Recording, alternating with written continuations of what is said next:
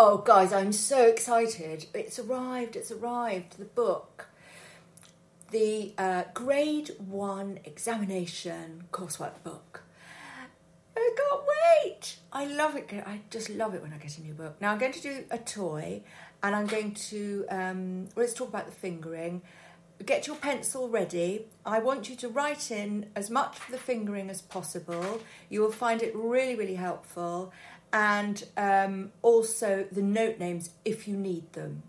I'm all for annotating your work. Scrawl is good. You'll only look at it for the first sort of 10 times and then you won't look at it anymore. You won't even know it's there and you can rub it out if you want. So do it in pencil. We're in G major. When I sit down to practice this or teach it, I'm going to insist that we do our G major chords. Okay, hands separately is fine.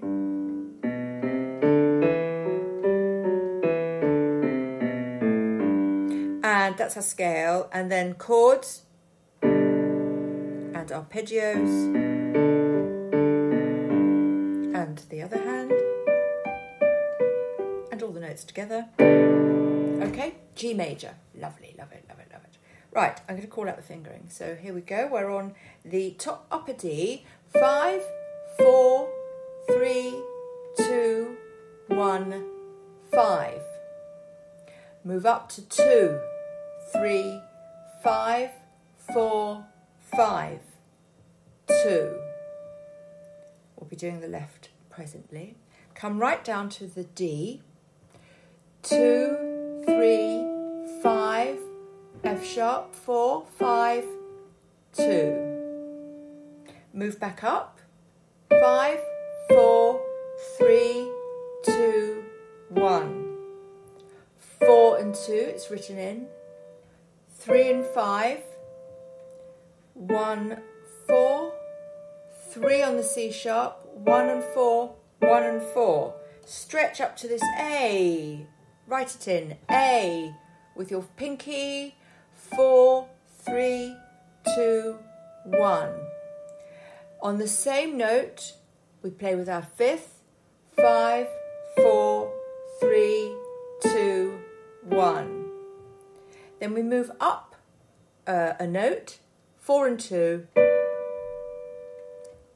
nice and quiet, 5 and 3, and then we move back down for 2 and 5, 4 on the C, 1 and 3 on the G and the B, pass over F sharp and A, and then 1 and 4,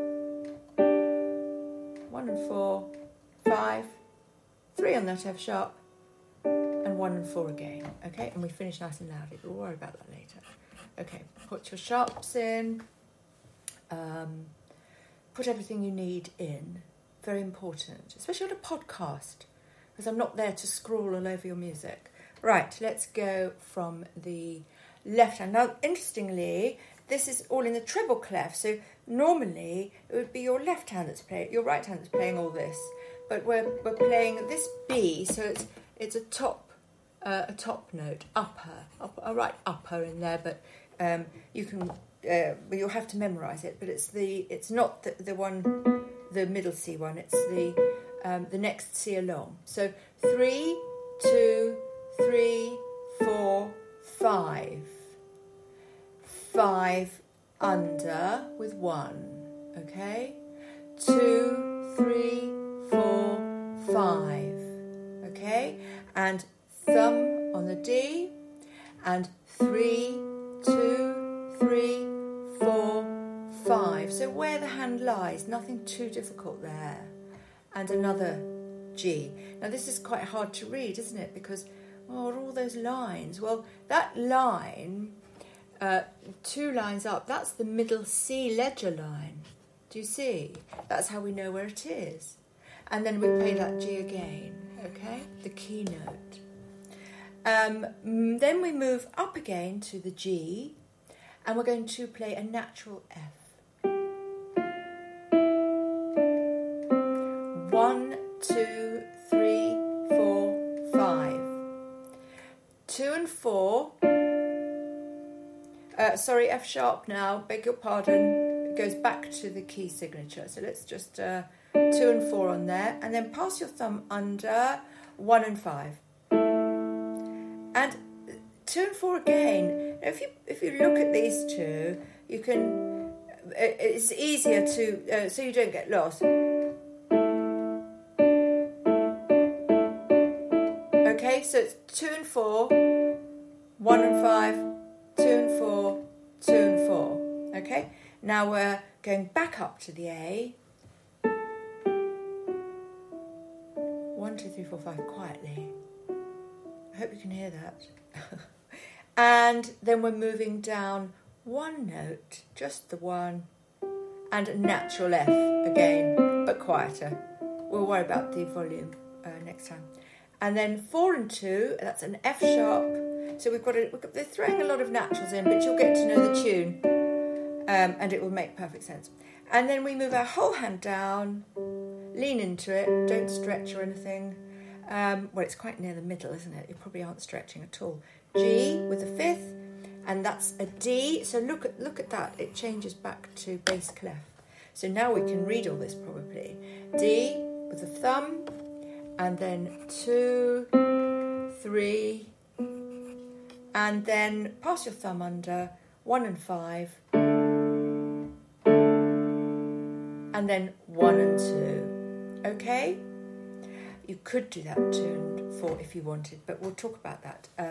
As I said, go with their fingering, I think, and then nobody can argue with us, can they? Okay, that's your fingering mapped out. Now I want you to listen to the piece. You'll probably find it on YouTube. I'll pop it on the... I'll do a blog. I'll go and do a blog and from the website, and I'll pop a link up because I think you need to listen to it, and unfortunately I'm not allowed to play it for copyright reasons, but I can teach it. I just can't play it. I can play it when it's complete, but I don't want to do that just yet, okay? So I don't want you to rush. I want you to really take things easy and work on those scales, and I'll do a recording of it later of myself and, well, it's keyboards, isn't it? Should we get Cuddles to do it today? I'll get Cuddles to do a version of it, because Cuddles is really good on his synthesizer. So yeah, I'll do that. So I loved it. I really like this piece. So tomorrow we'll be doing the right hand only, and then the left hand, and then we'll think about putting them together. But we're not in a hurry to do these. We're going to be nice and steady as you go, okay? So I might feature a different one every few days. I think that's probably the best way to go. Or let's have a look. Shall we have a look? Minuet in C, Parsons Farewell. Now I think that I've done Parsons Farewell already somewhere. Oh, it's not an F sharp, is it?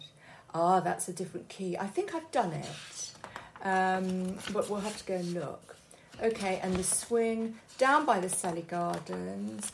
Cockatoo. Oh, that sounds fun, doesn't it? Cockatoo. Well, I think we might have to do that one. That's in the C section. And then there's a word that I'm going to have to look up because I don't know how to pronounce it. Tsuska. I better go and do some homework. And the final one is the detective. Oh, that sounds really good as well, doesn't it? The detective. Okay, so I better go and do a little bit of preparing so that I know how to pronounce words and I know what key every piece is in. It's very helpful when you know where you're going to have sharps and flats. So that was a quick lesson. I hope you've got all that fingering in. Go back, listen to it again, write it in, okay? Keep doing it. Again, I'm not allowed to reproduce the music either for copyright reasons, so you're going to have to buy the book, I'm afraid. Oh, I love it.